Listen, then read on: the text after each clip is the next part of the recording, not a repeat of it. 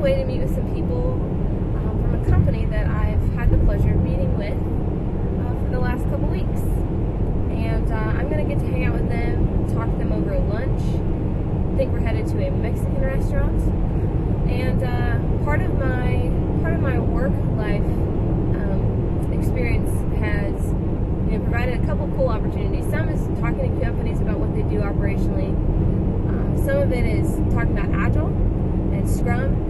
And right now, this company is looking to grow their team base in Chattanooga. And so I get to talk to them a little bit more about what that looks like. And I'm excited. I get to meet a few folks very soon. So on my way, though, I wanted to try out this VR experience from a car. I know that seems super risky, but I'm just holding it straight in front of me, so I'm actually not really looking at the camera. I'm just looking straight at the road. I promise you I am driving correctly for the most part.